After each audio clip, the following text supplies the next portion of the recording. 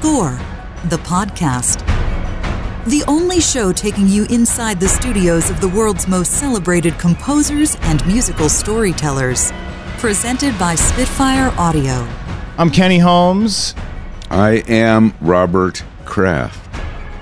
This is Score the Podcast, presented by Spitfire Audio. We're off and running after a big season premiere, and here we go, episode 2. Saying hello, as always, to composer Carol. Good morning, Carol. Good morning. You guys ready? Are you caffeinated? We have another big one here. I would say if you look up over-caffeinated in the dictionary, they have a full-page picture of me. How about you? You're the coffee man. I actually haven't had my coffee today yet, so That's you guys incredible. might have to carry I'm this having one. mine. I think that's a headline right there. It really is. Okay, I have a trivia question for Shoot. you.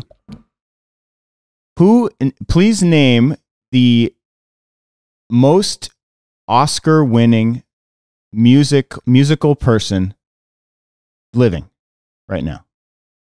Oh, living, because I was going to say I know non-living. Oscar nominated or winning? Oscar winning. Who has the most Oscars of a living musical person today? Well, first of all, there's going to be, of course I was going to say Maestro John Williams, but when you say musical person, it makes me think. It's not John Williams.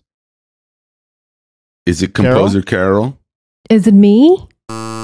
It is not you. Or is it our guest today? The answer Perhaps? is our guest today, Oh, shoot. Mr. Alan Menken, 8-time Oscar-winning composer and songwriter. I thought it would have been John Williams, but when I looked it up, the only person that has more Oscars than Alan Menken in the musical sense is Alfred Newman. Correct. David Newman's father and Thomas That's Newman's correct. father. So on today's show is an icon. He's a composer. He's a songwriter for so many of the greatest animated films. First off, he's the Disney savior when in terms of animation with music. Films like Little Mermaid, Aladdin, Pocahontas, Hercules, Beauty and the Beast, and then all the non-Disney stuff as well. One of your favorites, Robert? Newsies? Oh, love Newsies. So anyway, Alan is, you know who Alan is at this point if you're listening to the show, I think. But we are so excited to have him on because we've been trying to get him on for a couple of seasons and some scheduling things didn't work out. But he's got the new Little Mermaid live action coming up. So we're going to be able to talk to him about that, working with lin-manuel Miranda. And then also he recently had the live action Aladdin come out with Will Smith and doing that whole thing. So it's kind of interesting, Robert, right? He went through this wave of these massive hit films, and now they're kind of redoing them all, not in the same order, but this is an interesting experiment. Where do you stand on all of this stuff with the remakes and the live action? I think that, first of all, there's obviously a commercial angle. Disney just knows how to extend the brand of all these different movies, and not only sequels but live action and all that. I also think it's sort of a wonderful opportunity for Alan to revisit his work, I'm guessing, and we can find out when we talk to him. And also maybe in each one of them there's going to be a new song or two, so he gets to come back to some narrative issues that maybe weren't addressed. That sounds really official. Listen, God bless them all. I think the world probably needs a few more Little Mermaids and Beauty and the Beast and things that make people so happy. You can tell. We asked if people had favorite Alan Menken movies and scores, and in the score it's all mailbox, over the place. And it was just so many of them came back. You thought, this guy's really entertained the world. So yeah.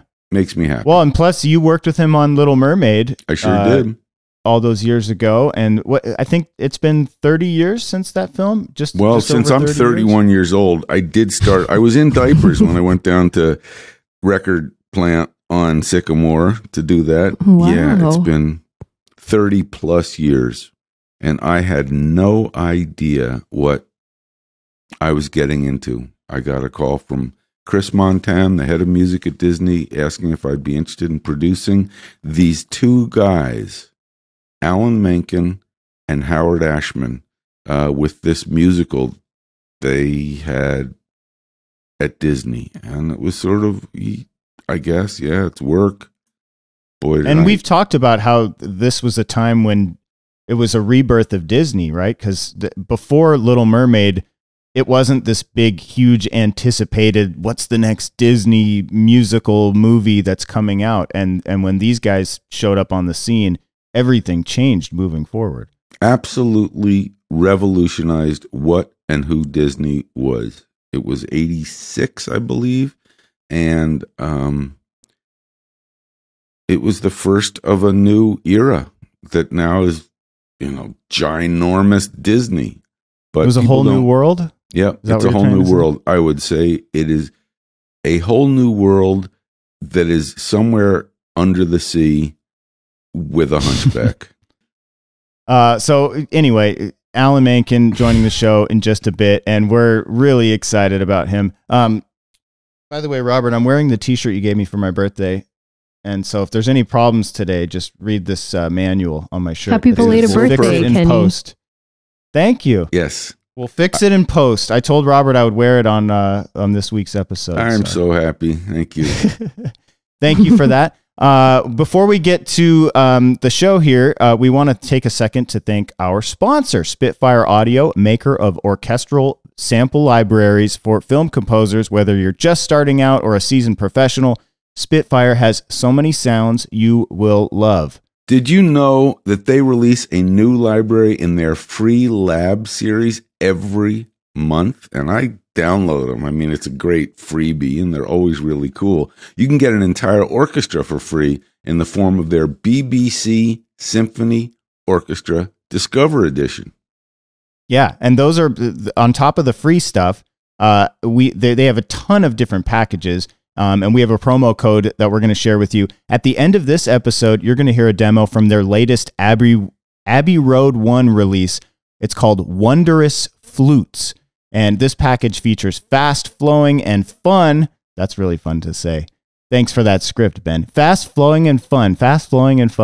And piccolo performances, flute and piccolo performances with dazzling legato patches. Wondrous Flutes has been captured within the cinematic acoustics of Abbey Road Studios' Studio One by London's First Call session players. So all the best players playing these sounds, and these pre-orchestrated patches give you instant access to an immediately recognizable sound, as heard in some of the great scores recorded there in Abbey Road 1, Studio One, like John Williams scores, John Powell, a lot of those Star Wars sounds that you're familiar with.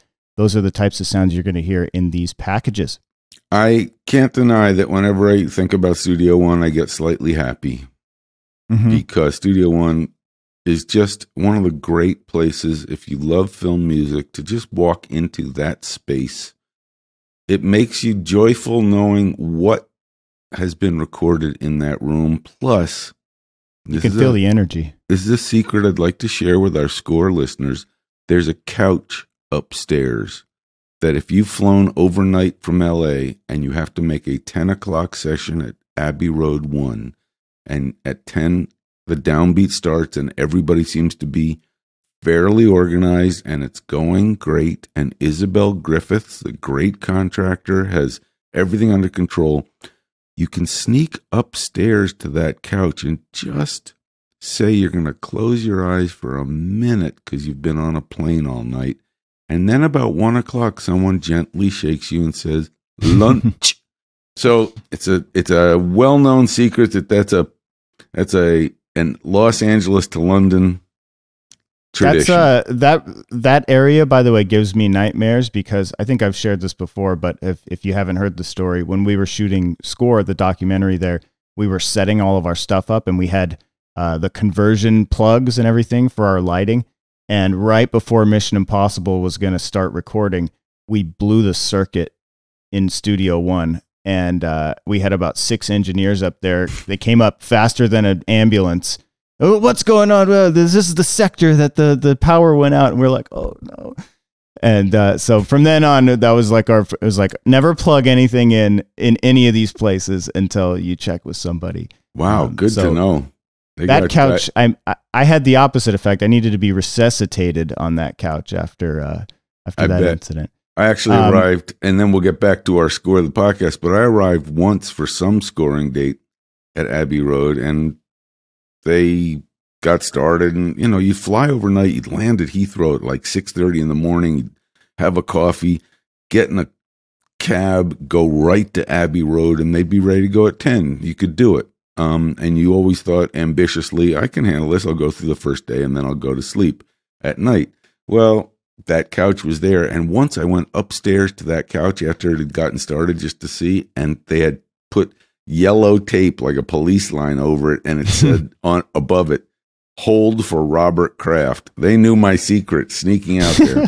Did you know that Score listeners, that our podcast listeners can save 25% off their first purchase of any Spitfire audio product? You just have to be able to tell one of these Abbey Road stories and use the promo code SCORE 2021. That's all one word, SCORE 2021. You get for that use of the promo code 25% off. That's huge. Yeah, and then once again, listen for that demo at the end of the show today and use the promo code if you want to purchase any of those packages. As a first-time purchaser of Spitfire products, save 25% from us to you. We're so glad to bring that to you. Robert, we have something to bring back. We didn't do it last week, but that's the wrong button. Where's my noise? That's what we're going to bring back? There it is. There it is, the return of the mailbox. It is breaking news, though. It is breaking news. Thank you. We have a message here from Aaron Daniel Jacob, and he has a question about representation. Hi, Kenny and Robert, longtime fan, first-time emailer. How imperative is it for a media composer to have an agent or manager to help them find jobs? I'm just breaking into making some money writing music for TV. I have no agent, and all my jobs come from connections I've made from former clients who want to use me again or recommend me to someone else. This seems to be the norm for a lot of folks, but I've heard of an equal amount of composers who rely heavily on their representation for their next gig. So what are the benefits and disadvantages of having or not having representation? It's a fabulous question, Aaron Daniel Jacob. You have 3 first names, so I guess you can move them around all the time. But I'll call you ADJ for now. And I'm going to tell you that you have asked a wonderful question, and one that is the great riddle of anyone in the entertainment business as a performer, creator, writer, actor, musician, which is, how do I get work without an agent? How do I get an agent without work? So I'm going to tell you that you've answered the question in your question. You say, I get most of my work, and thank you and congratulations for doing this all on your own, through word of mouth. Here's my question for you, because you've asked the question yourself. What happens if I am producing something and I'm watching my small screen at home and I hear something I really like and I look it up and it's Aaron Daniel Jacob composed the music? I don't know you. I don't have anybody to ask word of mouth. I want to find you. What do I do? Well, the first thing I would do as a producer in Hollywood or in New York or in London is I'd go to IMDb and I'd go to your page and I'd look for your contact info, and I would hope, for my sake, not for yours, but for mine, that you're represented by someone I know and deal with. Because then there's a shorthand I can have, which is I can call up one of the agents or agencies and say, it says here you represent this person. What do they like to charge? What can you tell me more about them? Would they be available? Would they be interested? This would be in place of me calling you directly, which would be uncomfortable as your career expands, because the last thing I want to do is negotiate with you. In other words, what would it be like if I wanted Alexander Desplat to score my next movie?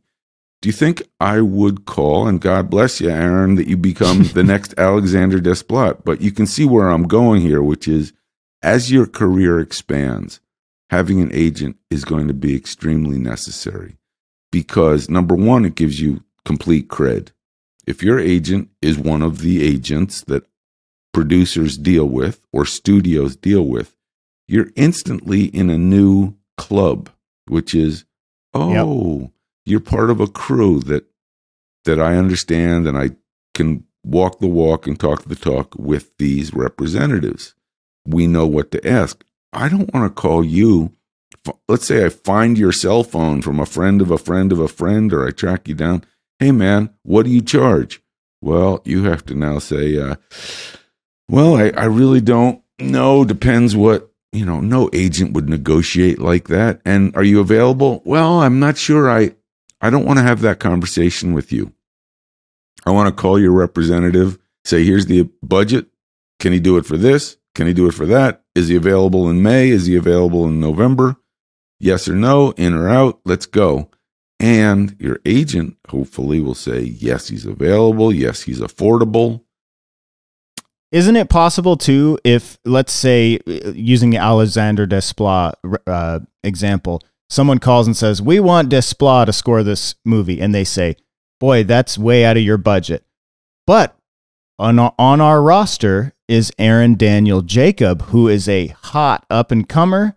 He has a great sound. He can do those types of Desplat sounds that you like. Let him do up a little demo here and show you what he can do. And maybe that's the way Aaron Daniel Jacob gets his first sort of big budget feature, is he's a little bit less expensive than Desplat. Absolutely correct.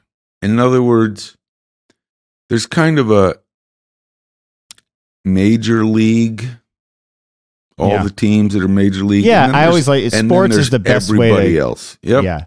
If I want to find you, I'm going to go to look at the rosters of the Yankees, the Dodgers, the Padres. We could go through all 32 teams.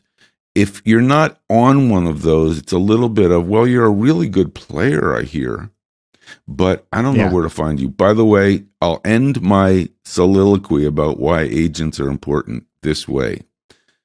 Can you tell me one major composer who doesn't have an agent? Call me when you find that answer. I can tell you that John Barry, for a minute, used his lawyer, but then came back to an agent.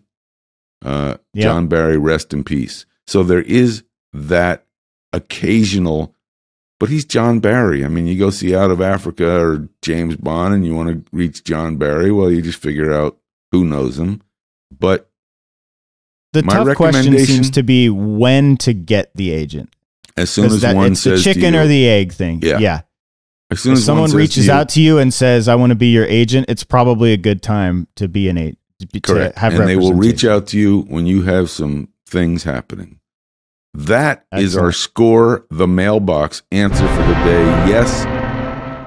Aaron Daniel Jacob, thanks for that question. If you have a question for the show, you can email us at scorethemailbox@epicleff.com, EPICLEFF.com. We'll try to answer your question on the show, or on Twitter or Facebook if you have those ways of connecting with us as well. We can do it like that. I do want to mention too, don't forget to subscribe to More Score if you haven't done so already. We already have a ton of our listeners who have joined, and it's a lot of fun. We have exclusive interviews that aren't on the show here at Score the Podcast. A couple weeks ago, we had Carlos Rafael Rivera from the Queen's Gambit. Most recently, we had Fernando Arroyo Lascarrain, who is a studio musician here in Hollywood and also happens to be the composer of Blockbuster, Matt's podcast. And Fernando had some great insight on the orchestra, the working orchestra during recording sessions on the stage. So, you may know about the orchestras in general, but it's a different working beast behind closed doors in those sessions. And he opens the curtain, peels the curtain back for us And here's a little clip I'm going to play you of him talking about playing in scoring sessions, cold reading music that gives you goosebumps, and trying to play impossible cues composers have written. I've played some scores where, we'll have a quarter note, like 100 for like this. And they want us to play 2-octave run in one beat. Impossible. It's not going to happen. There's just your fingers can't move that fast. What do you do if something's not possible?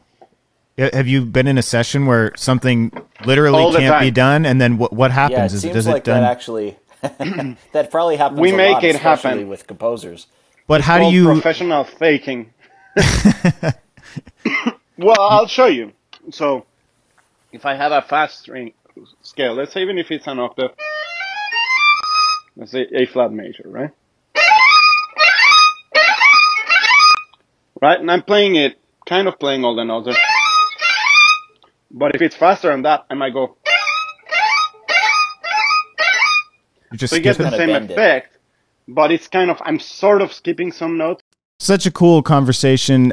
You guys got to go check it out. More Score on Patreon. It's an exclusive place for bonus episodes. We have hangouts with the crew, and there's also exclusive merchandise. There's a really sweet coffee mug on there and an exclusive t-shirt. So don't miss out if you want more Score. That's literally what it is.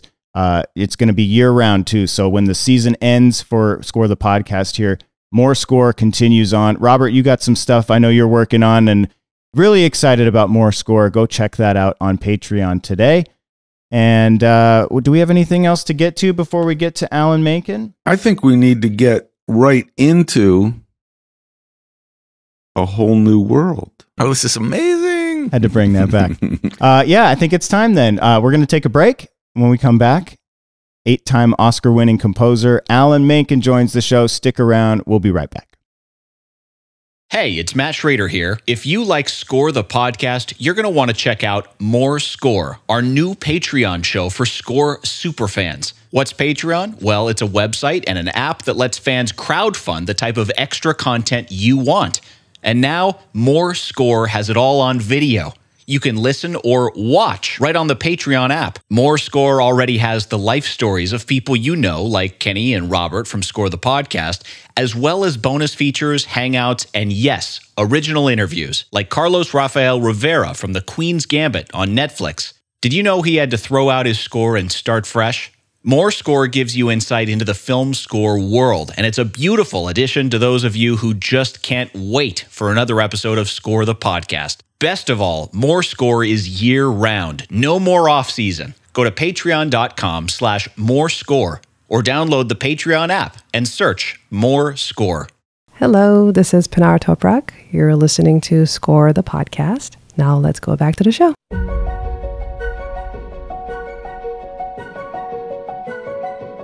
Welcome back to Score the Podcast, presented by Spitfire Audio. What a huge guest for our show today. He's a legendary songwriter and composer. Check this out. 8 Oscars, 11 Grammys, 7 Golden Globes, a Tony, and most recently an Emmy in 2022, which gave him the E in EGOT, making him only the 16th person to join the exclusive club of EGOT status. Alan Menken joining the show today. A particular treat for me, of course, because we go way back, but it's just wonderful. Alan, I think when I first met you, none of the things that Kenny just read off had occurred. So it's really amazing to hear that list. And I can actually say that really shop-worn cliche. I knew him when. Yes, and I knew you. I knew you when. I remember your first album cover and walking on the street. Remember those pants? Yeah. Do you get something for EGOT status? Do you get a card? Do you get like no reservations at all restaurants? Like there's only 16 people in the world with that status. Do they give you anything for that? I think you get like a CVS coupon of some kind, you know. Nice. They're long, those long receipts. You get you get your agent Richard Kraft stopping complaining about it, so that's a big plus. Oh, wow, that's huge. Because for years he was saying, one more, you got the EGOT. I said, I'm fine. He said, oh, one more, you got the EGOT. I said, okay, but oh, you should have the EGOT. So but he said it enough. I began to go, okay, I should have the EGOT. If I'm not mistaken, was it the daytime Emmy adding the E? Was that the coup de grace? Yes. And the coup de grace was the daytime Emmy. We had actually, Howard Ashman and I had actually gotten an honorary Emmy all the way back, actually, I think maybe before any of the other awards, for a song that Roy Disney asked us to write, which was a anti-drug song called "A Million Wild and Wonderful Ways to Say No," which, given my background, was a little ironic, but so it's always an honorary one, but getting the official one took now you got the real deal. I actually remember Roy Disney coming into the record plant when we were working on Little Mermaid, staring at a computer synthesizer. It was like the DX7 without the keyboards. It was just a lot of blinking lights. And he looked at it and he said, for some reason, he said, "Do you have a tuba in that thing?" I don't know why Roy Disney would be concerned, but Alan, it was so great. I mean, I know we wanted to talk about all your films, but I said to Kenny and Carol before we started that I just wanted to mention to Alan the most surprising fact of everything he's written.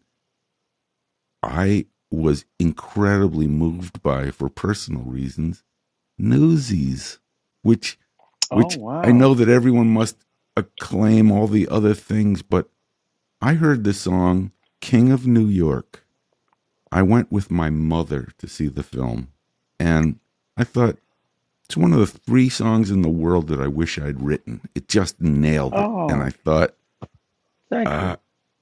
And Santa Fe, I always loved that score, and I know everyone talks about all your other work, but Newsies went unheralded. Of course, it came back as a Broadway hit. But I won my Tony for it. You won your Tony for it. But the film, for whatever reason. And my Razzie. Oh, I got my Razzie Award for Newsies. The film? Yeah, worst song of the year.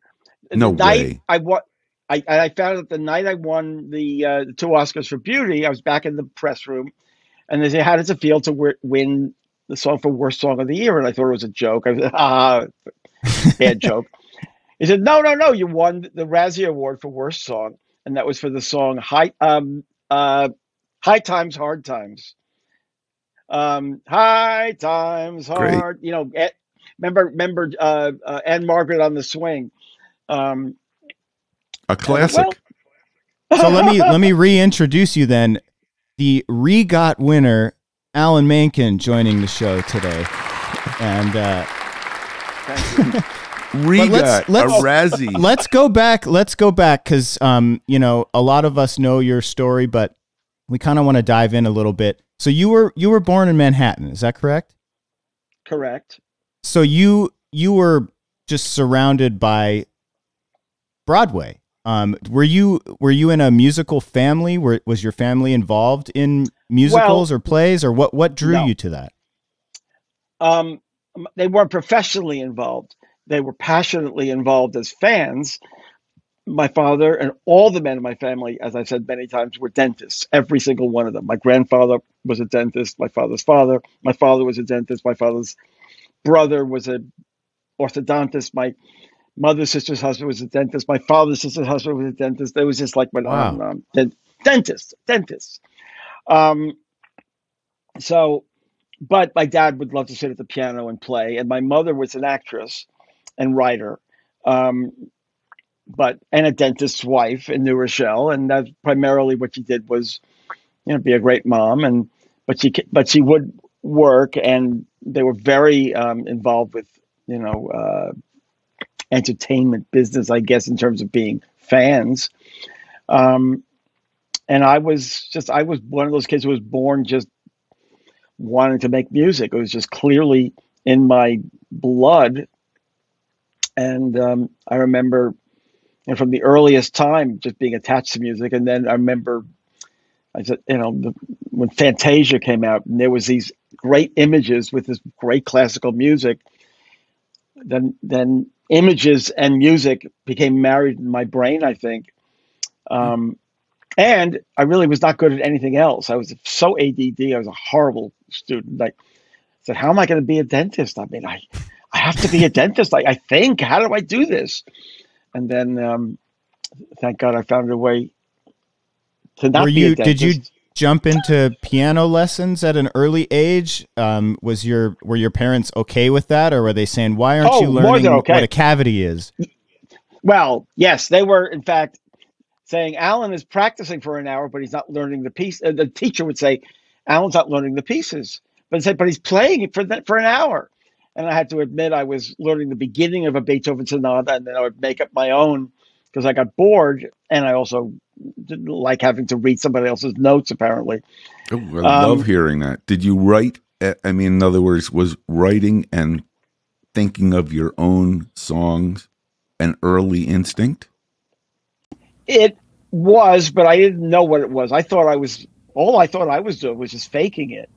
That was good enough. At that age, it was good enough for me. I'm just like, okay, no, it's easy. I'm just sorry. Can you hear me? Yeah, perfectly. And the same thing happened to us here.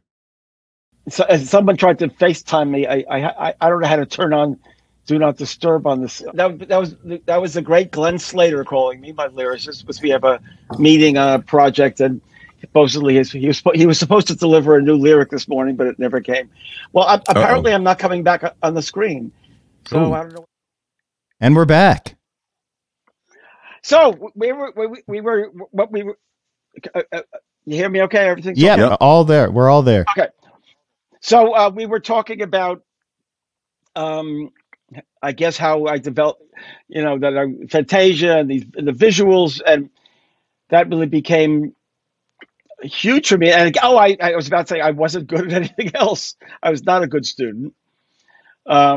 And you said you thought when you were writing songs at the beginning, you weren't really aware you were writing songs. You said you were kind of like faking, the composition Yeah, I did not. No kid thinks that actually making music is a viable way to make a living. If your father was a lawyer or a doctor or a teacher or whatever, you go, I'm going to make music, and they go, yeah, great, right. And I still pinch myself that it worked. At what point did you start to take it like really serious though? I mean, I think I played viola in elementary school and then it kind of phased out, but at what point do you take the next step and you think like, wow, I'm really good at this, or I should pursue this as something?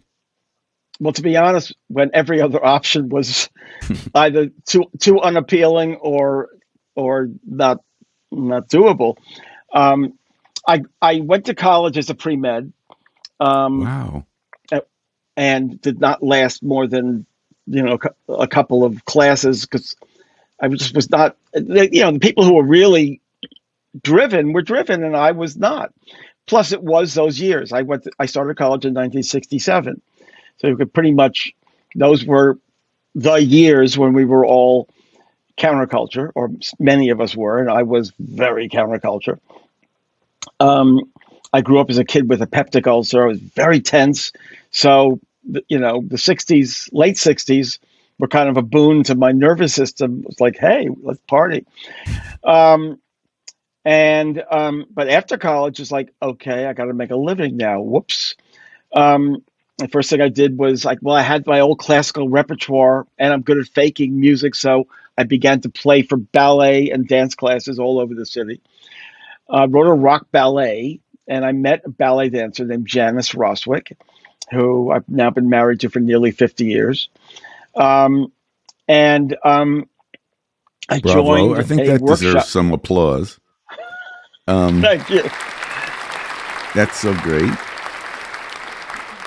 Was she in the rock ballet by any chance? Yes. Oh, nice. She walked into the room, and I was like, oh my God, it was like totally. I must know this girl. And I joined this BMI musical theater workshop. Lehman Engel? With Lehman Engel. And remember, as the first day I walk in, there's also, someone who became a dear friend of mine, Maury Yeston, was there. He was a graduate student at Yale at the time. And of course, Maury then, he's the writer of Nine and Titanic and the stage musical Titanic. And many other wonderful musicals. But from that point on, I just said, no matter what happens, this is what I'm going to do with my life. I was writing jingles, and I became a part of that scene. I was playing in clubs at the Ballroom, and you remember the clubs, Ballroom, Tramps, Reno Sweeney, Snafu. I wasn't quite at CBGB level, but I remember Snafu. And I was just making music, in any way possible. But to appease my parents, that workshop was vital to me. And somehow the marriage of the classical music I grew up with and the pop music that we all, inculcated ourselves with, and the structure of musical theater, and my general nature as a chameleon, kind of where I'm able to take on musical style and just kind of have fun with it and make it my own. That led to me finding a voice in musical theater that became huge for me.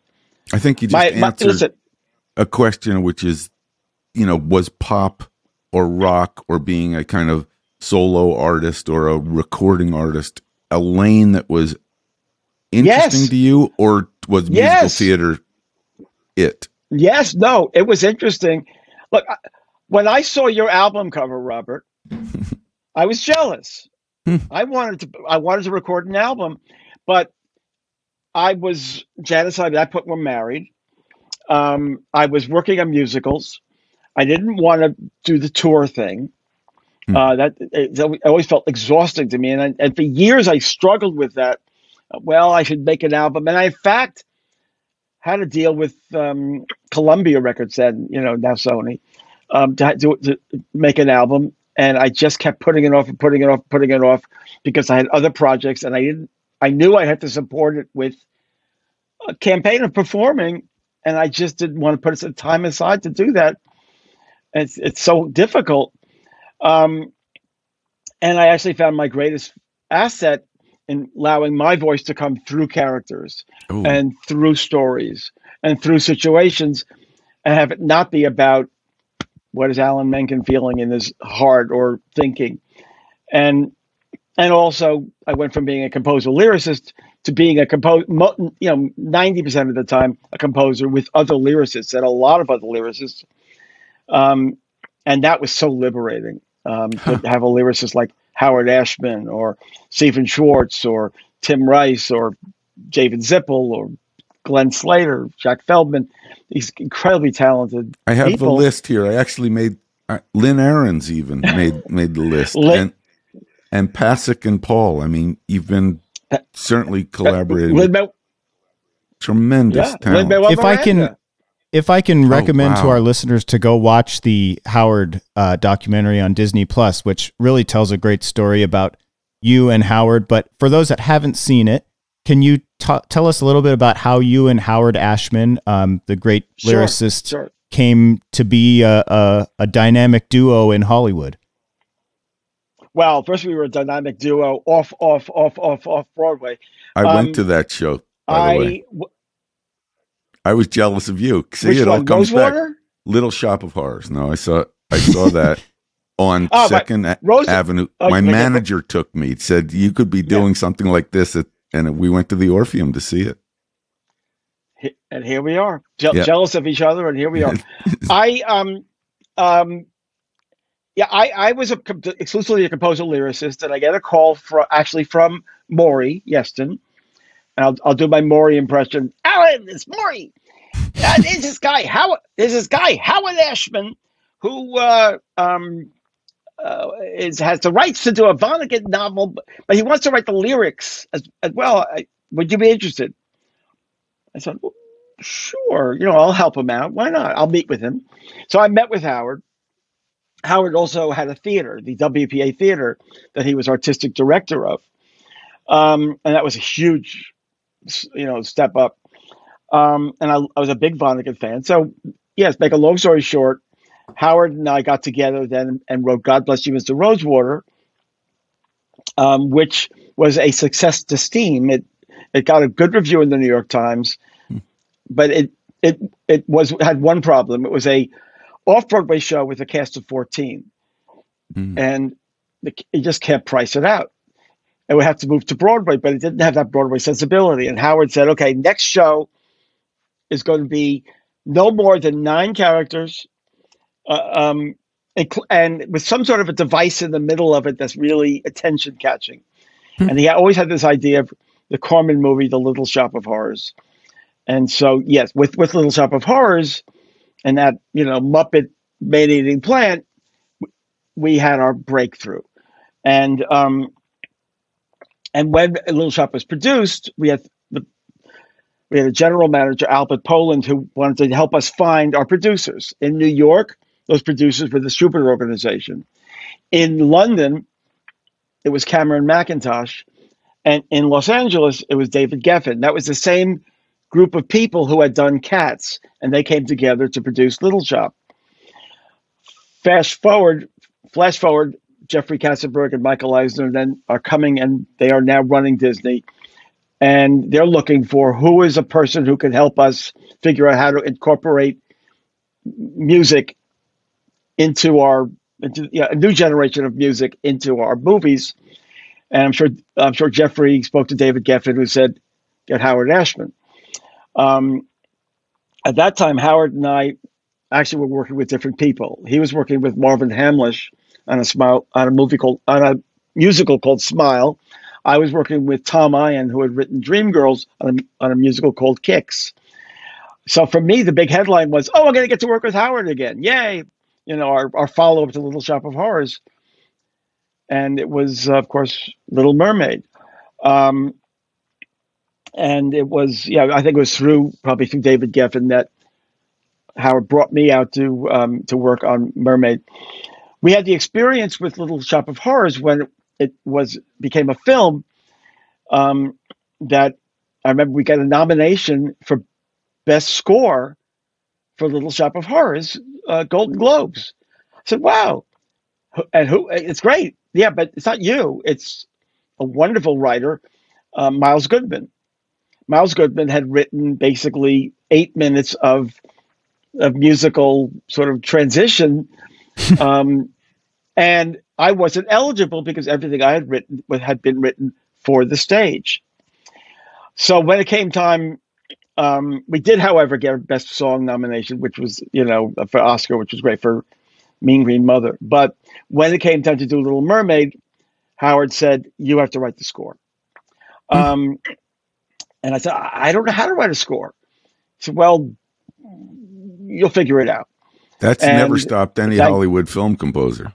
I didn't know what I was doing. And Chris Montan helped set me up with an orchestrator, Thomas Pazzatieri, who also understood how to use, there was this thing called the Knudsen book, I remember, which was, because you worked with actual clicks, not beats per minute. And all of that technique about how we would work.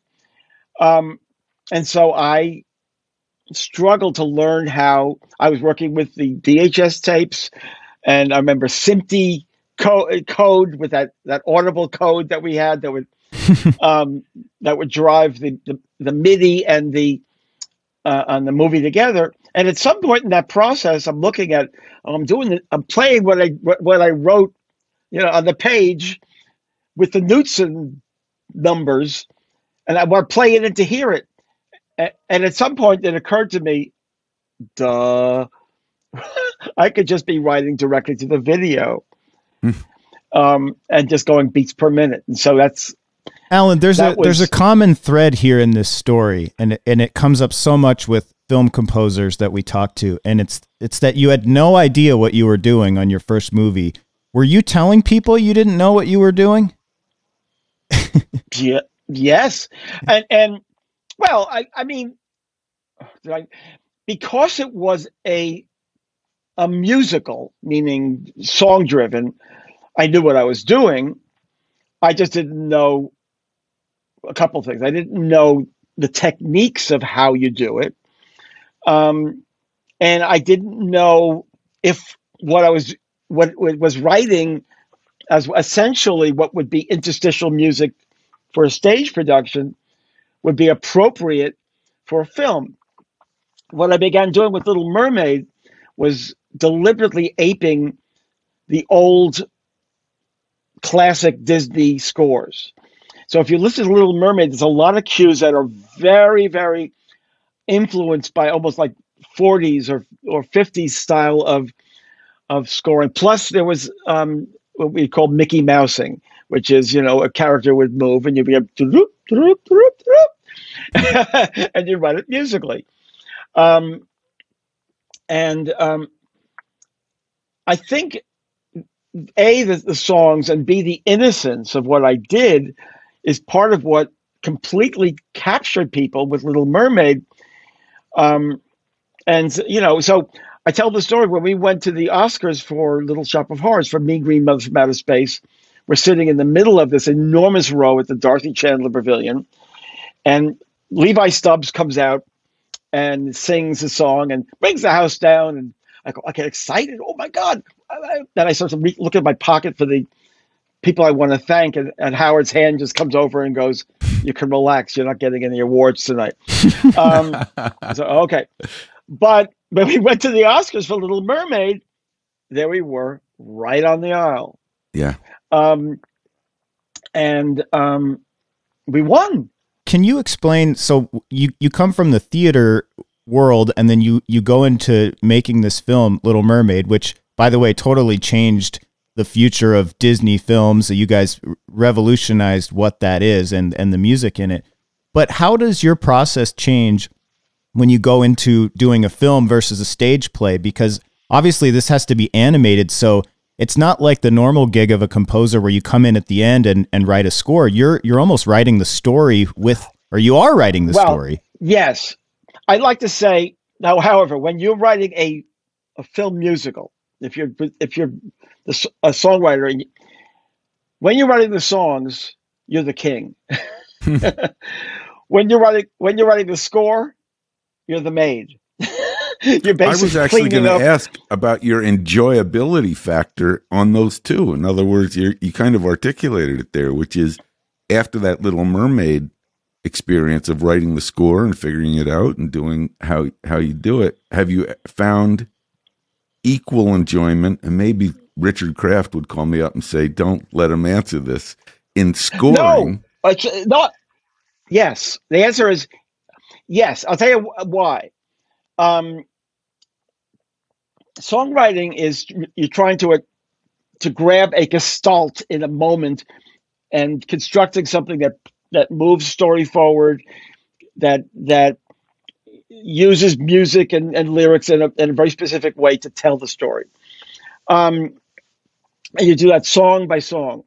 And it tends to be a very interactive, everybody giving their opinion and feedback and dealing with people's expectations big time. When you're writing the score, once you're in the process of writing the score, you're almost like in your own monastery. It's like you block out the world and for 6 weeks or whatever it is, it's just you and that film and the director, but you're really embedding yourself in every moment of the film in a very different kind of way. And I'm being the agent for the songwriter in being not the agent, but I'm being a catalyst for the songwriter to make sure that the themes emotionally and musically that are established in the songs are carried through and really perfect drive the picture. And So I love scoring. And to be very bluntly honest, in a lot of cases, that especially with the way finances of the business works, sometimes scoring the movie is the best way to actually get paid. Yeah. It's a very important, huge job, and it's very different than being a songwriter. And to me, it's always now with Newsies, as you mentioned, I did not write the score. That was oh god, Jack Redford. Jack Redford. Jack Redford, yeah. Who he did a great job. I loved working with him. But going back to my question, how early on are you in the process, and are you in the room with the writers? Because not only are you writing songs for characters on screen, but you're incorporating so many characters into the songs, so you kind of have to have a feel for all of these different characters and what punchline they may add into one of your songs or something like that. I imagine the songs change a lot over time too, right? With adding those in. Absolutely. And it's essentially, as you write the songs, you're sort of embedding threads, stylistic threads into the score. And a lot of them are very specific. Having a calypso thread for Sebastian is a huge color to pull through the rest of the score. Having that moving theme for Ariel, that da da da da, which is basically the flow of water, it embeds something that's memorable that you put right at the top of the story, and it carries you through the entire picture. But I liked hearing this, that you're setting actually a whole tone with some of these choices, musical choices. Oh God, yeah, it's all about that, and the thing about, for me at least, writing a stage or film score is you are essentially ushering people into a world, and a world that ideally is defined by the musical choices, and of course the words as well. But if it's going to be international, those worlds they're going to go from language to language, but the music is going to remain. And for me, I always want to find a unique world for each of the projects. So, going into Little Shop with bubblegum rock and roll, and the Phil Spector influenced songs, you get the sense of the world you're in. With Little Mermaid having calypso and the Ariel theme and a little bit of the Brecht and water to this moment. That's Ursula incredible. Again. That water analogy, that's just wonderful. Yeah. And then which others? I mean, Beauty and the Beast. I'm thinking, is there a beautiful or a bestial harmonic that I'm unaware of? Well, in a way, but Beauty and the Beast really is pulling on classic European classical music. It's pulling, and it's if you see the look of it, it's very, old Bavaria, like going back to Snow White and Cinderella. So Beauty is again very classical Disney, and I drew on classical music. It's, Belle is very much in a classical vein. It's actually influenced by Beethoven, and by a very specific sort of. It's a wink at Beethoven's Sixth Symphony. Nice. The pastoral. The prologue is a wink. Da da da da da da da da da da.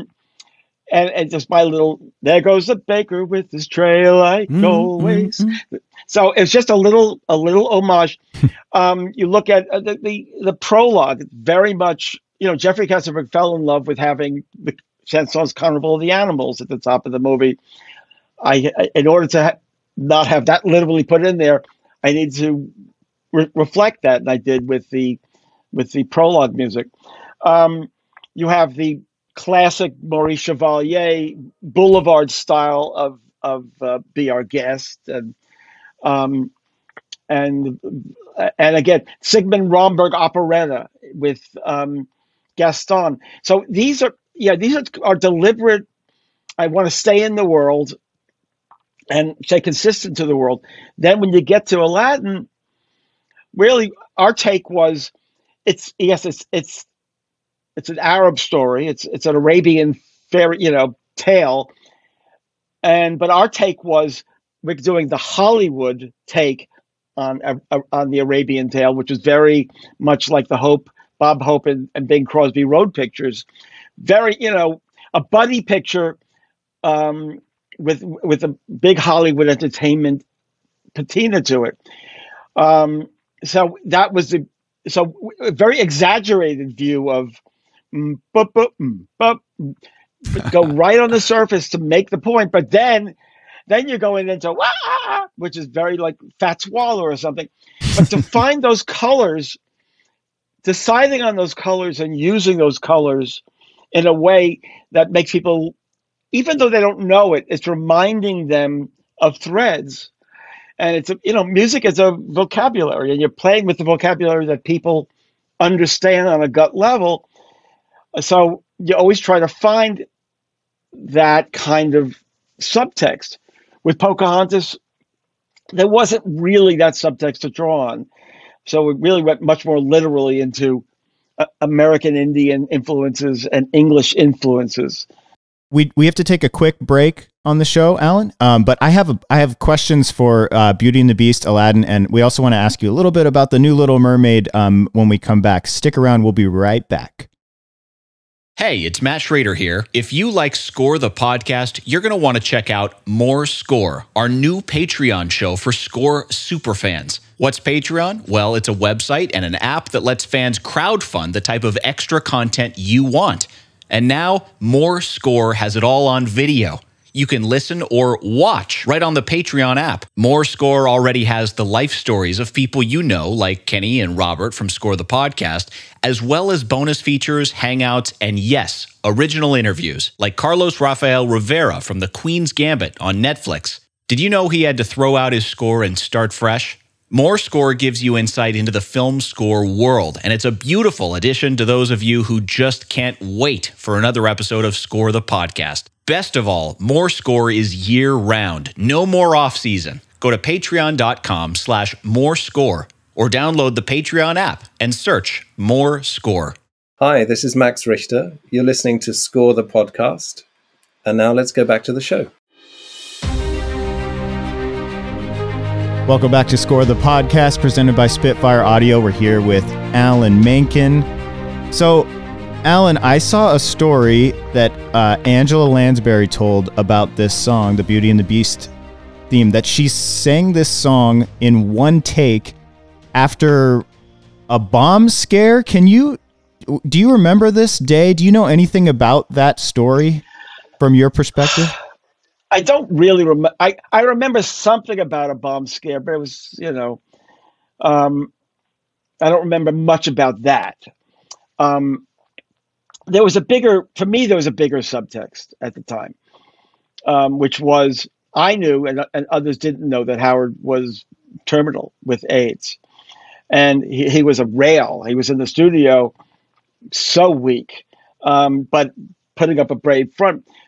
That I remember intensely. I remember, having David Friedman at that point conducting the orchestra at RCA Studios in Manhattan, and or was it? I'm not sure if it was BMG by then, but it was basically the old RCA Studios, and we rehearsed the orchestra. And when we were ready, Angela wanted to go out there and just sing it down with the orchestra, for reference. And they said, well, just in case, why don't we run the tape? And yeah, it was perfect from front to back. Obviously, we followed up with other versions for safety. And I think maybe there's a line here or there that we took from other versions. But yeah, it was so incredibly moving. And we did two on the same day. It was Angela Lansbury doing Beauty and the Beast, and Jerry Orbach doing Be Our Guest. And it's just an electrifying day. Well, the story that she told, just so I can, if people haven't heard the story, but she says that she was on her way to New York on a flight and there was a bomb scare and her flight was circling and she almost was late. And I don't know if the studio executives couldn't get a hold of her, but there was a big confusion. And she says that she nailed it in one take off of adrenaline from being freaked out by this. Well, yes, but Angela always nails it because Angela, in the moment, Angela Lansbury is magical. She's wonderful. The heart and the class and the everything about her, the beauty, is right there. So, but yeah, I love that story. There's another story about Angela, which was Angela turned us down for playing that role because they sent a demo to her of the song, and she said, I don't think it's for me. And I said, what are you talking about? Which demo did you send? I said, well, we said, yours, of course, because we had done one with Howard, which was much more half-spoken, and one with me, which was Tale as Old as Time, very pop-oriented. And I said, oh, no, send her Howard's version. And she heard Howard's version. She went, oh, I get it. Okay, fine. And she did it. You know, Tim Rice says never send an Alan Menken demo with him singing because it'll be better than that. Your voice and your performance will be better than anybody who's going to listen to it, and they'll be scared away by hearing your interpretation of your own song. So maybe that's Alan. Are you involved in casting characters for helping to identify voices like that? Yeah, I'm entitled to, and back then I was more involved than I am now. I will tend to be very involved with casting for a stage production at the first casting because you want to set the mold for what's to follow to a degree. And certainly early on, for the animators, we were very involved, and Howard was extremely involved as much as he could be, given the health situation. And our initial mold for Mrs. Potts was, remember, Upstairs Downstairs, it was Mrs. Bridges. He wanted that Mrs. Bridges from Upstairs Downstairs, and then of course, Angela was a perfect embodiment of that. Yeah, absolutely.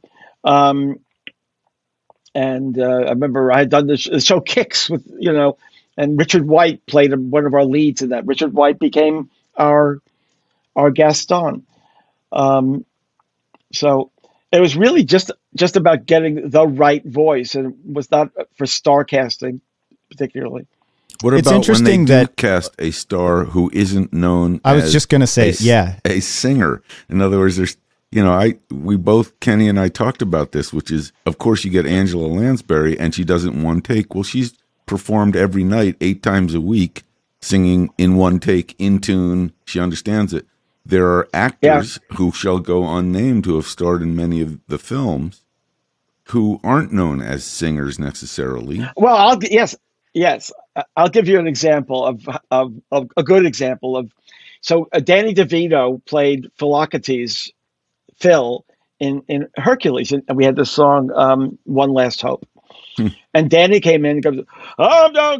And Danny's not really a singer, but I knew what I had. All I had to do was tell Danny one name, and I knew he'll get it. I said, "Danny, Jimmy Durante." Just to Jimmy Durante. I'm down to one last hope, and I hope it. So for actors who don't sing, now there's also the example of Mel Gibson when he played John Smith, where he was. First of all, Mel was just giving up smoking, so he was already like. He was very game. And I liked working with him, but it was like his patience was a bit thin on that one. Is it not an option though? Because, like, for example, with Aladdin, it was Scott Wigner. Is that how you say his name? He was the voice of Aladdin. Weiner. Weiner. He was the boyfriend on Full House, I think, notably was his claim to fame. But he was brought in to do Aladdin, but he didn't sing. Was there a period where you tried to get him to sing and then you realized like we need to go a different route? How does that change? Yeah, I think we tried a little bit. Also, the same thing with Jasmine. In both cases, we got Brad Kane and Leia Salonga to do the singing, and we had the voices. Same thing with Pocahontas. One person speaking, one person singing. Judy Kuhn.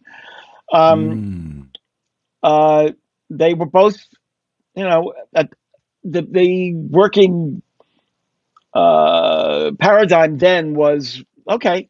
Just get one to speak, one to sing, make sure they match, and we're fine. And it was fine. Is that a tough conversation to have, though? Like to tell the actor, you're not really a singer, so we're just going to bring somebody in?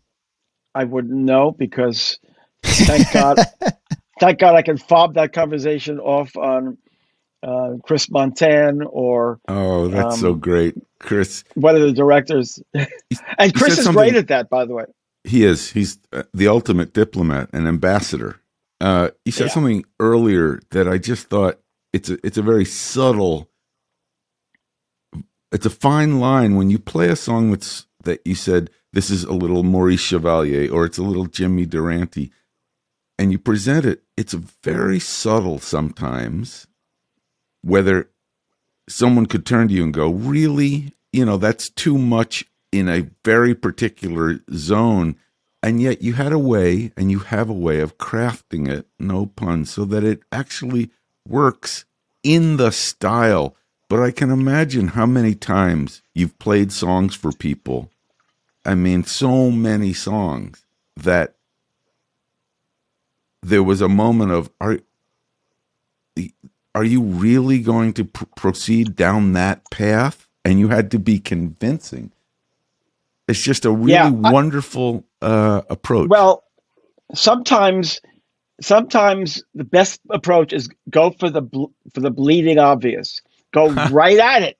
Yeah. And have faith that you as a writer will have something intrinsically yours that will come with it.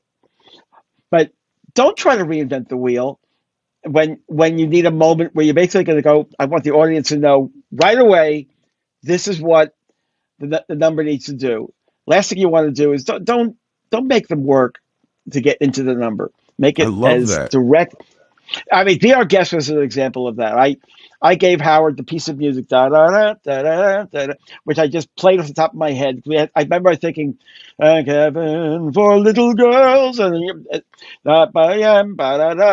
it's very French, and it's very kind of French. Even the melody, it's almost like can, and there's a feeling right away. And it's a really stupid piece of music, stupidly simple, and it's designed to be the most easy trampoline for Howard's lyrics to bounce off of. You want to establish that it's French Boulevard and then get out of the way. I'll give you another example of, by the way, of using a person as an example to just nail it. We've said this before, and this is in the, I don't know if it's in the Howard documentary, but we're doing in Beauty and the Beast. New and a bit alarming when Belle sings about the Beast. New and a bit alarming, and Howard, who at that point could barely speak, he was too sick to be in the studio. He was on the phone, lying in a bed as we were working, and he said, "Someone said Howard wants to give a note." Everyone had to be quiet in the studio, and Howard said, "Tell Paige on that line, alarming. Tell her Streisand." New and a bit alarming, and boom, right there. Being able to have those touchstone. Oh yeah, I get it. So much of what I do is based on, if I don't have an I get it moment for somebody, I probably have failed. It doesn't mean every moment has to be an I get it, but you need those. You want to get someone on the ride. There's got to be an I get what this ride is. I love that. I really love that. It's such a it's sort of you've opened a door in a way for someone to walk through right away. It's not a mystery as to where we're going. You're saying we're going there, but I think you're also glossing over the phenomenal talent it takes to nail that from the first beat. I mean, it's directing. I'd like to imagine. Oh yeah, completely. Let's do it that way, but then the let's do it that way is not as easy as you're saying. Yeah, let's. No, I'm good at what I do. I know. I won't deny that. It's really amazing. You do remind me of one other thing, though, when you said, Howard would come back with the lyric and you provided a trampoline for him. Was there a moment, because I actually had the experience with Howard of watching him rewrite a lyric on the couch at the record plant. He was sitting while Les Poissons was being recorded, and he would say, wait, I got a better one. And each successive line was funnier than what we just recorded. It was, which one do we save? He was so fast and brilliant. Did you have the experience of giving him a melody and having him come back and you laughing out loud or just saying, God, yes. Gaston, the whole concept of Gaston just had me on the floor. I mean, he's proud of how far he can spit, that I use antlers in all of my decorating. I mean, we now take that, for granted. Funny. But the idea that Howard thought I use antlers in all of my decorating. Decorating. I could just fall over. One thing about Howard, by the way, he was, especially with his comedy numbers, the essence of Howard Ashman comedy numbers, he's great at beating up his own characters. He basically savages them because with a comedy song, you want to feel smarter than someone singing it, because you want to laugh at them as well as like with them. So the fact that you're getting a song of tribute from a room full of morons to a complete Neanderthal is very funny. And then with that Howard Ashman, I use that, every last inch of me's covered with hair. I mean, it's just hilarious. And so, yeah, I've had that experience a number of times with Howard but for me, anytime I sat in front of a Howard Ashman lyric was incredible. And I had the experience, Howard had, as we know, Howard passed away before even seeing Beauty and the Beast. The only one he saw was Little Mermaid. He never saw Beauty and the Beast. He never saw Aladdin. And Howard had been gone for a long time. And I was playing a D23 show. This was maybe, I don't know, 6-8 years ago. I can't remember. It was right after Marvin Hamlish passed away. And for this musical Smile, Howard and Marvin had written a song called Disneyland that was in the musical Smile. It was a beautiful song. And I thought, okay, I would love to, because I normally perform the concert of my own songs, but I want to perform this song of Howard's and Marvin's at D23. But I want to be able to make it sort of my own to a degree. So let me just put the lyric sheet. I went on the internet. I downloaded the lyrics to Disneyland. I knew basically how the song went, and I sat for the first time in maybe 20 years in front of a Howard Ashman lyric, and there was a specificity of this girl singing about her journey and going to Disneyland, and I just wept. It was incredible because of the memory of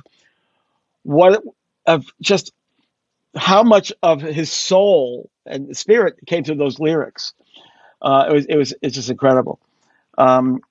I wonder if success of lyricists, I mean, you've obviously written with some of the greatest lyricists on the planet, but I do wonder when I hear this and know how incomparable Howard Ashman's lyrics are, does a Tim Rice or a Glenn Slater or a David Zippel think, God, I hope Alan thinks this is as good as Howard? Well, maybe.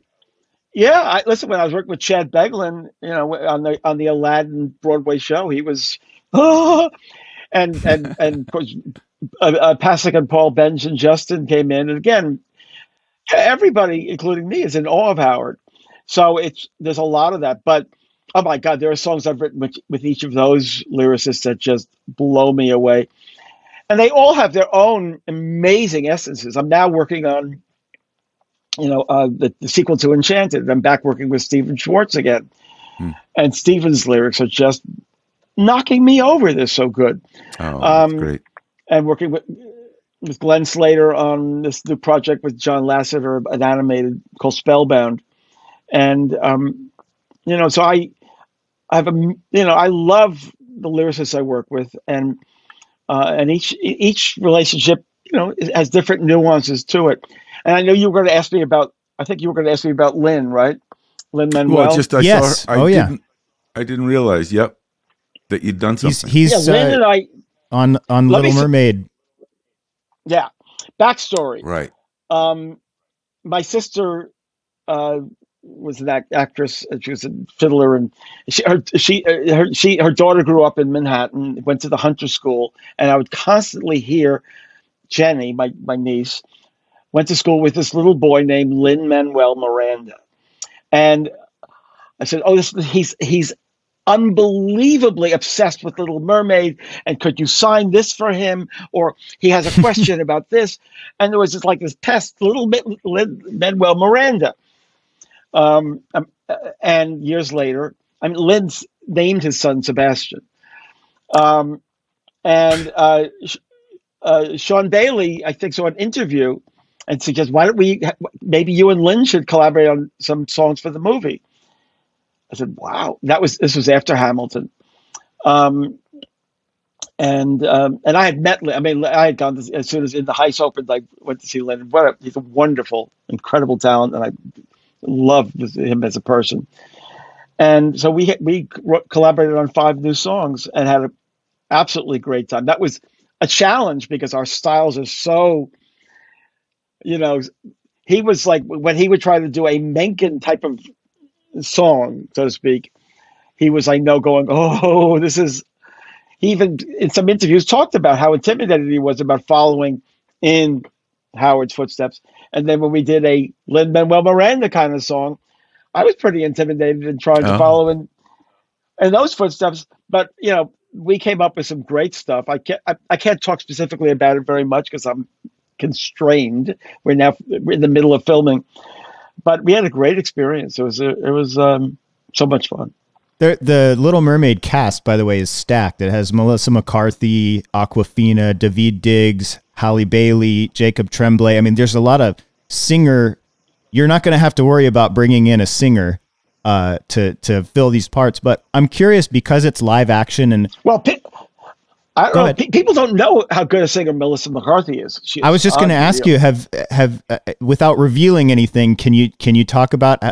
Obviously, if they're shooting, you've probably worked on a lot of the music by now. We did it just before the pandemic. I mean, literally, we were recording vocals, and I had to then fly out because I didn't know if I'd get home from the UK. What a crazy time! Yeah. But that was last year.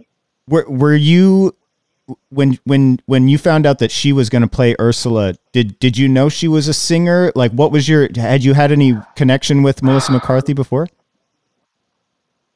I just kept remembering when she did this wild, sort of funny Pocahantas, Colors of the Wind on the Tonight Show, and had like confetti blowing in her hair, and when I look back, I realized she was actually lip syncing.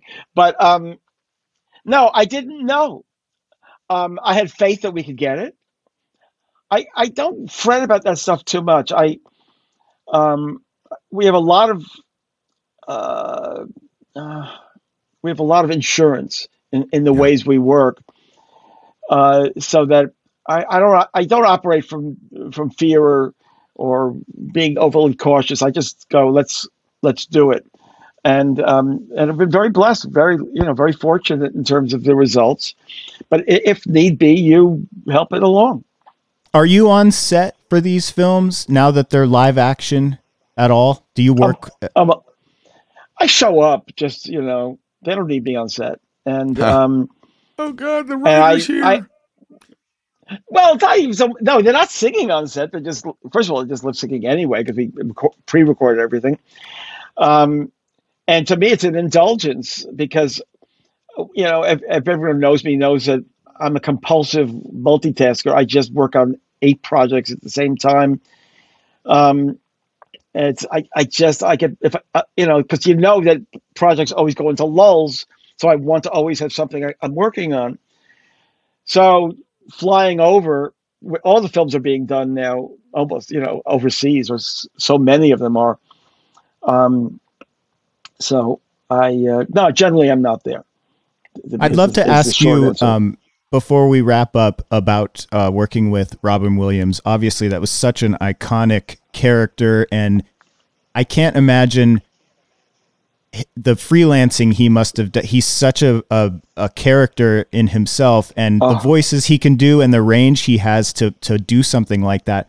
What was that like for you? And can you talk about just a little bit about your time working with him in the studio and taking the song that you guys wrote and bringing Robin into it and making it his own? Sure.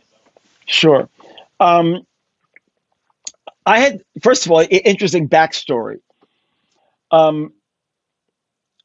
Howard went to college. One of his best friends was a woman named Valerie Velarde.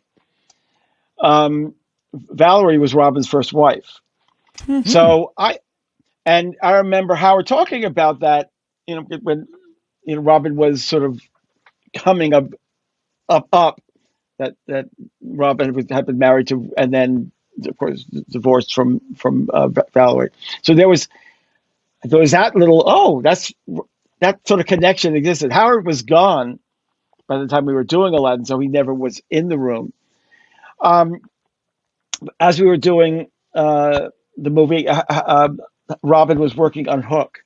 So he has come from full days in this harness, and that's what he was doing at the time, the flying harness on the set, to his house he was renting. I think it was actually Barry Levinson's house. We had a little spinet piano, and we'd go to the house, me and David Friedman, and work with Robin on, learning the notes of the two songs. And Robin learned every note. Well, Alibaba had them 40 thieves, Scheherazade had. So he had every note, because that was my big concern.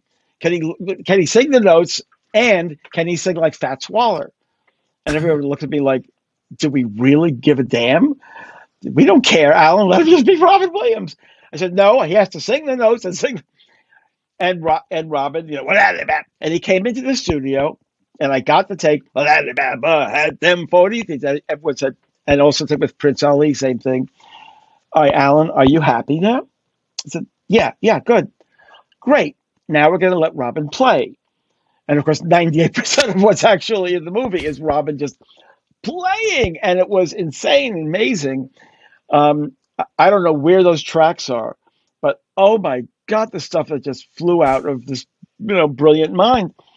And then Robin would afterwards, he really nice, quiet, somewhat shy man.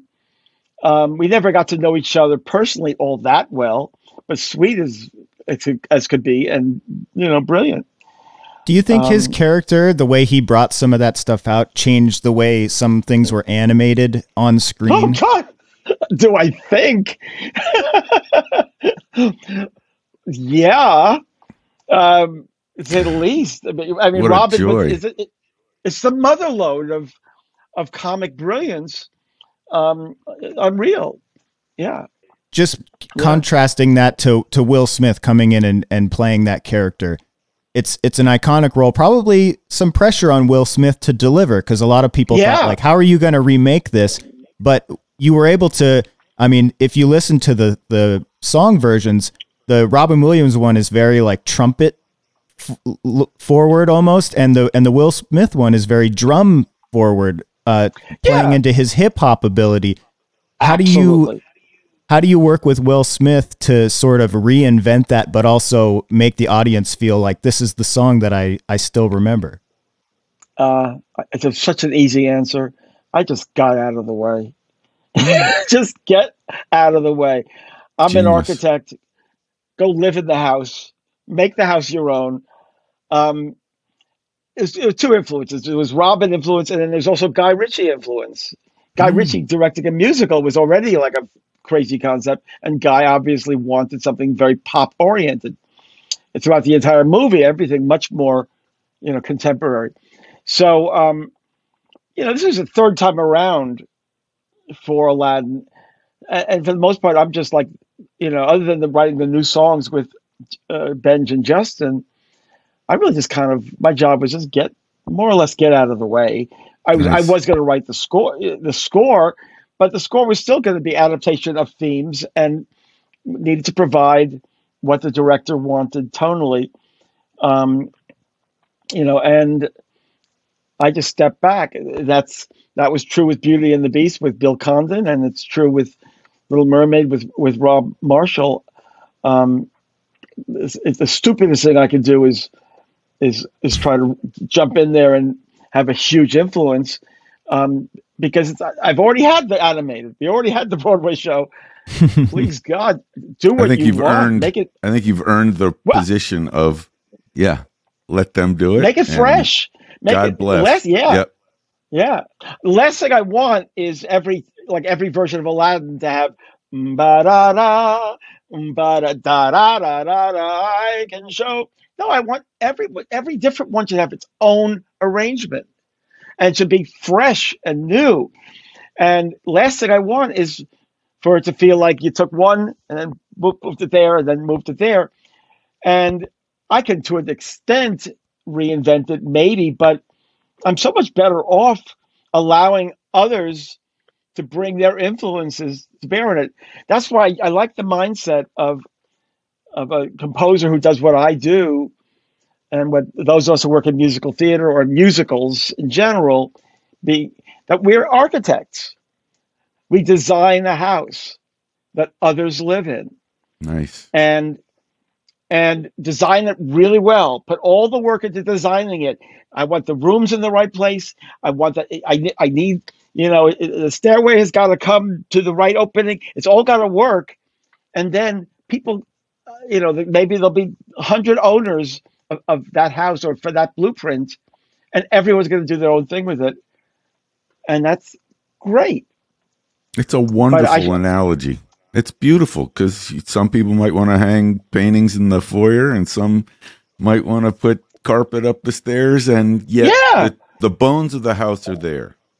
Yeah, and I love that. You don't want to control it, but there are lines like with Little Shop of Horrors.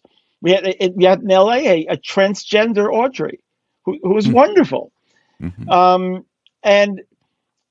sometimes it comes back to the estate, the Ashman estate, and they feel a responsibility to try to, protect Howard's legacy. For the most part, my philosophy about all this is just have fun with the material. Nothing's gonna hurt me in what you do.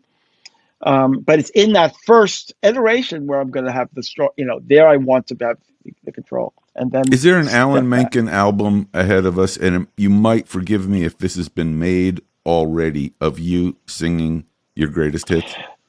There is not an album. Why not? And I'd like to own that. I want to make it, and I've been talking about making it. It keeps getting very complicated. Because as opposed to making it, 20 years, 30 years ago, whatever, when Columbia wanted to make it, in terms of my material, first of all, this budget, unless it's going to be just Alan Menken at the piano playing his songs. I'll go for that. It's a lot of work. My voice is not, I had a great voice. I had a voice that would just go, into the stratosphere. I blew that voice out a long time ago. Probably, just the Hercules demos alone probably shredded my vocal cords. But yes, the short answer is I would love to make that album. I probably will make that album at some point. And I'll enjoy doing it. I do my concerts, as you know, our friend. I've heard Richard you Kraft. play, and so I think your voice sounds great. I heard something recently that you recorded for a friend of ours' birthday, and I thought you sounded great. I thought he should be making records, but we'll do that on our next episode. We'll do. Alan, how was it recording 12 songs back to back? Yay. Okay. All right. So, thank you, Robert. It's so great talking to you. Kenny, great talking to you too. The pleasure. Likewise. And hopefully you can get Lin-Miranda his EGOT. Is that the goal? Lin-Manuel? Yeah. Yeah, I guess so. I think he just needs an Oscar. I'm sure it's a shoe-in for him. But but the EGOT is, I think it's a bit over. It's a nice thing. Okay, it's like like a lot of baseball players, I'm sure, have hit for the cycle, but not all of them are in the Hall of Fame. So, but I think today we established a new benchmark, though. We have to find out. I think of the 16 EGOTs, are you the only REGOT? I got it. Okay, so by the way, there's a physical Razzie, and I found out about it years and years later, just like last year, I think, or a year before.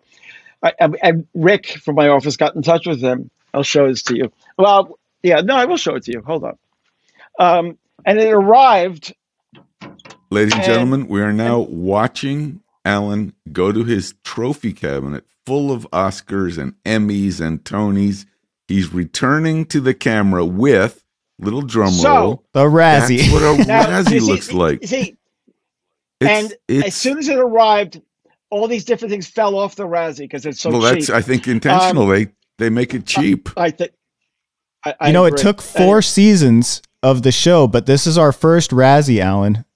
And we are Worst so original honored. We're so honored to have a Razzie winner. This is the first time I've shown it on camera, and I'm getting tearful. I'm moved myself and deeply honored that we had an opportunity. Ladies and gentlemen, come to Score the Podcast, home of Razzie winners. This is great news. There you go. Alan Menken. Alan, I'm giving thank you so much for coming on the show. Thank you. Working through the technology, of course. There's obviously no sign of slowing down. Alan has a ton of stuff coming up. Little Mermaid, and you said Enchanted sequel coming up? Disenchanted, Spellbound, a stage musical of Hercules, which we did in Central Park, which is we're going to bring to the stage opposite to Broadway, and the stage musical of Night at the Museum, and a prequel to Beauty and the Beast, the backstory of Gaston and LeFou, that's going to be on Disney Plus. And wow, I don't know. You'll be busy in those lull periods.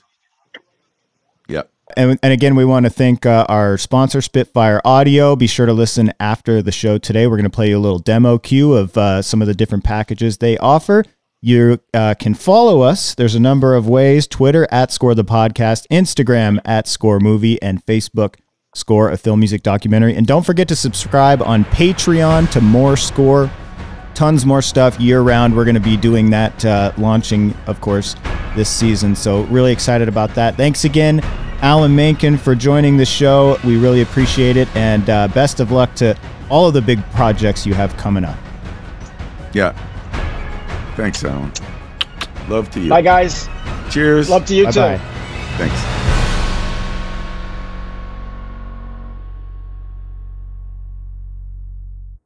Hey, Score listeners, we are so grateful for the support of Spitfire Audio, our presentation partners.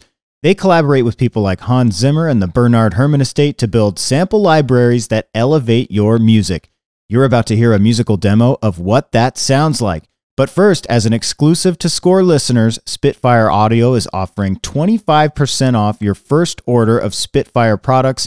All you have to do is use the promo code SCORE2021 at checkout. Again, it's exclusive to you, our Score the Podcast listeners. Just go to spitfireaudio.com and enter promo code SCORE2021 so they know we sent you. Now, check out this demo cue from Spitfire's latest Abbey Road 1 release, Wondrous Flutes.